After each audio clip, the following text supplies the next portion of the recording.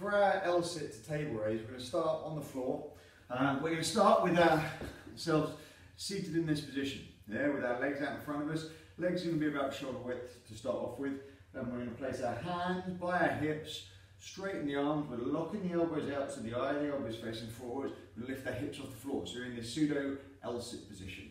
From there, we're going to push our hips up into the table raise, and then we're going to push our hips back between our hands.